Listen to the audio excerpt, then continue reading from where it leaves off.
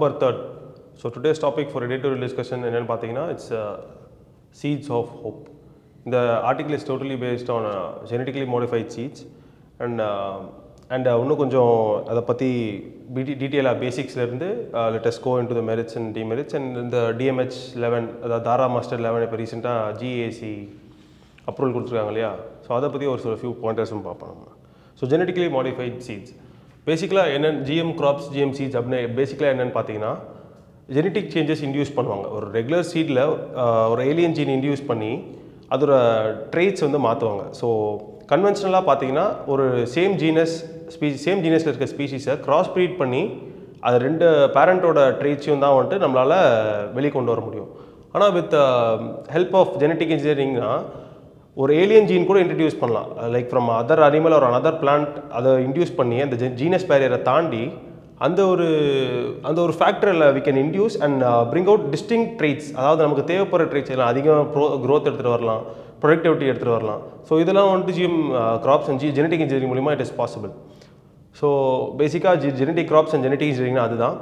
So then will look into the regulatory framework. இந்தியாவில் regulatory framework GM கிராப்ஸ்க்கு எப்படி இருக்குன்னு பார்ப்போம். ஸோ இந்தியா பொறுத்த மட்டும் GEAC Genetic Engineering Appraisal Committee. It works under the Environment Ministry. So இதுதான் வந்துட்டு all around approval தரது. So இது வரைக்கும் பார்த்தீங்கன்னா BT காட்டன் அதுக்கு மட்டும் தான் கமர்ஷியல் ரிலீஸ் கொடுத்துருக்காங்க. It gives 2 types of releases. One is the environment release and another is the commercial release. Environment release என்னென்னு பார்த்தீங்கன்னா இப்போ 10 சீட்ஸ் வந்துட்டு லேபில் சேஞ்ச் பண்ணியிருப்பாங்க, ஜீன் சேஞ்ச் பண்ணியிருப்பாங்க. ஸோ அந்த 10-15 ஆக்குறது, 10-10,000 ஆக்குறது. ஸோ அதை வந்துட்டு ஃபீல்டில் சோவ் பண்ணி அந்த 10-10,000 ஆக்குறது. அதாவது கமர்ஷியலாக ரிலீஸ் பண்ணாமல் அவங்க அந்த குவான்டிட்டி இன்க்ரீஸ் பண்ணுறதுக்கு மட்டும் என்விரான்மெண்ட் ரிலீஸ் தருவாங்க. ஸோ கமர்ஷியல் ரிலீஸ் பார்த்தீங்கன்னா as we all know இப்போ நம்ம ஸ்ட்ரெயிட்டாக போய் கடையில் வாங்கிக்கிற மாதிரி தான் கமர்ஷியல் ரிலீஸ்.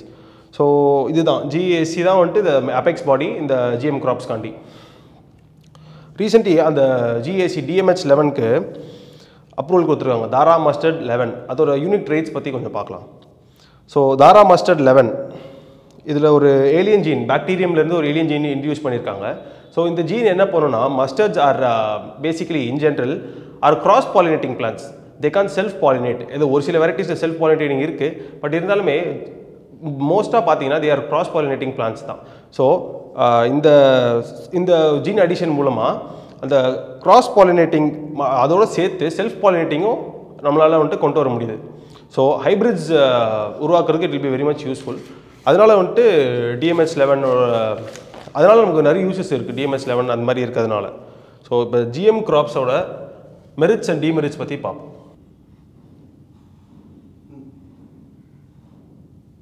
ஸோ மெரிட்ஸ் பற்றி பார்த்தீங்கன்னா ஜிஎம் கிராப்ஸ் DMH மஸ்டர்ட் இல்லாமல் எந்த ஜிஎம் கிராப்ஸ் எடுத்தாலுமே வந்துட்டு we can enhance the productivity வந்துட்டு ஜாஸ்தியாக கிடைக்கும். ஜிஎம் ப்ராடக்ட் அதுக்கான டிசேபிள் ட்ரைட்ஸ் வந்துட்டு நம்மளால் கொண்டு வர முடியும்.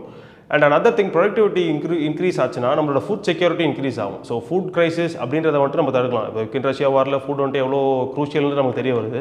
ஸோ அதை வந்துட்டு நம்மளால் தடுக்க முடியும். ஸோ another thing பார்த்தீங்கன்னா ப்ரொடக்ஷன் காஸ்ட் கம்மி பண்ண முடியும். ஃபார்மர்ஸ்க்கு வந்துட்டு one of the major issues என்னென்னு பார்த்தீங்கன்னா ப்ரொடக்ஷன் காஸ்ட் ஜாஸ்தியாக இருக்கிறது தான் வந்துட்டு இந்தியாவில் வந்துட்டு ஒரு பெரிய மேஜர் இஷ்யூவாக இருக்குது ஃபார்மர்ஸ்க்கு. ஸோ அதனால வந்துட்டு we can reduce production cost.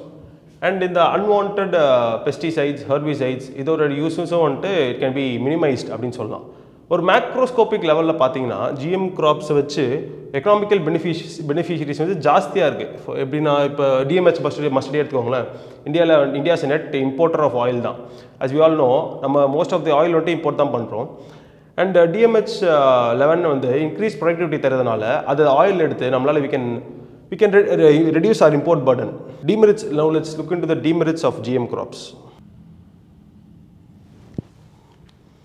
Demerits வரையில் வந்துட்டு பயோடைவர்சிட்டி த்ரெட்டாக வந்துட்டு அமைகிறதுக்கு பெரிய வாய்ப்பு இருக்குது. GM crops வந்துட்டு ஒரு சாயிலோட கண்டென்ட்டே வந்துட்டு சாயில் கண்டென்ட் அண்ட் குவாலிட்டியை மாற்றுறதுக்கான பொட்டன்ஷியல் GM கிராப்ஸ்க்கு இருக்குது அப்படின்னு சொல்லியிருக்காங்க. ஸோ அது ரிசர்ச் நடந்துகிட்ருக்கு. ஸோ அது கன்க்ளூசிவாக ஒன்றும் இல்லை.